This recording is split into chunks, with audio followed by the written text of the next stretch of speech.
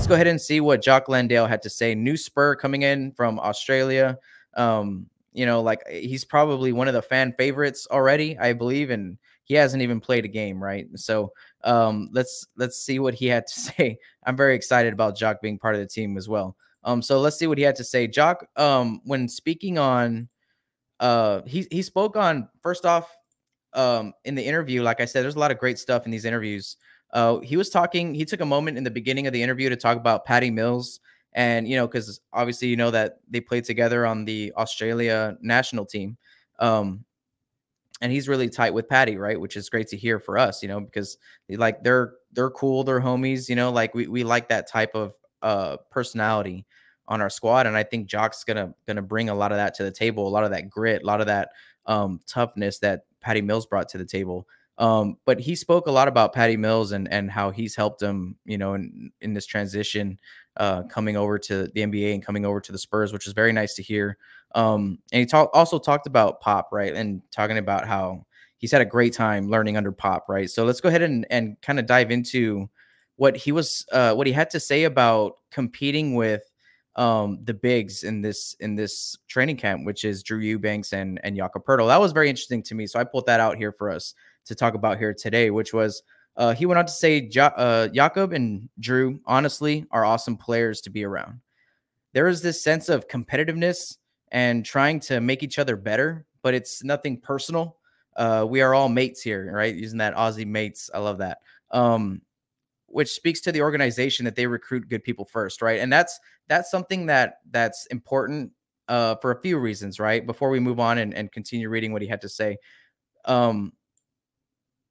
There's, from what I'm understanding, this like kind of like little subgroup happening like within training camp amongst the bigs, and I feel like the bigs are really uniting, and that's good to hear because, like I said before, when you had LaMarcus here, I mean, no offense to LaMarcus Aldridge, like, or you know, I mean, he did what he did when he was here, but there was that kind of vibe. Doesn't matter how good Jokab was, he wasn't going to eat into Aldridge's minutes because you have to keep Aldridge happy and all that type of stuff.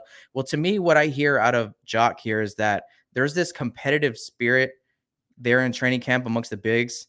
And to me, that means one thing. If you don't know what that means, if you've never been a part of a team, I'm telling you from experience, right? I've coached for 7 years at the high school level. So, you know, my knowledge of the game and the season and team building and how that kind of shapes throughout a season.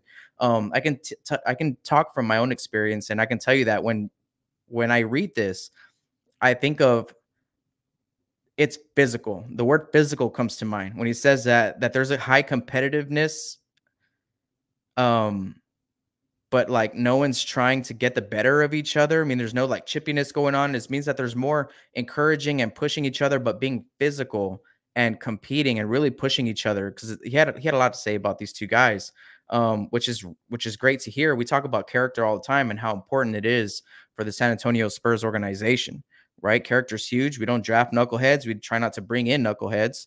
But you know, so it seems like from Thaddeus Young to Al-Farouq Aminu to Jock Landale, right? 3 new guys in the gym right now. They're all saying the same thing about our young core, and that's that they're good people and that there's no egos. You know, there's no egos around here. So Drew, he went on to say that Drew and Jokab are consistently in my ear, trying to help me out and get me comfortable with the new rules.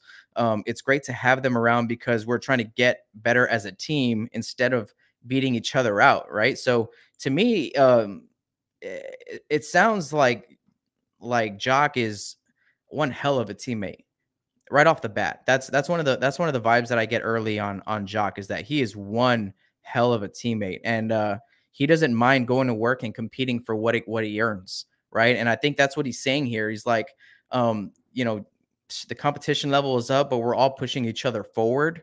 You know, and I'm not so sure if that was the case before. I can only speculate, but I would say it was less like this before, you know, the season, right? So he went on to say that their game speaks for themselves. Jokab is a phenomenal defender, and Drew is a bully, right? Playing against them every day is a pleasure. I love that too, because if you're a competitor, I mean, I played basketball, right? I was a player. I have a player's perspective, and I have a coaching perspective, and competition when you're being able to push each other in this like positive environment of pushing each other for the spirit of like getting better, and there's no like egos, because egos can really cancer a team and a locker room and a practice and all that stuff. So when you start getting rid of all that stuff, which it seems like there's none of that amongst the bigs, right? It's a pleasure. I love reading that it's a pleasure to playing against them every day is a pleasure, and they are great leaders and deserve everything that they get, right? So they were asking him about his role this season. He kind of shut that down. He's like, I can't speak on my role right now. I can't speak on my role, but um, this is what's going on. They're battling and they're having fun. They're pushing each other as a group, as a unit, right? As a big man unit.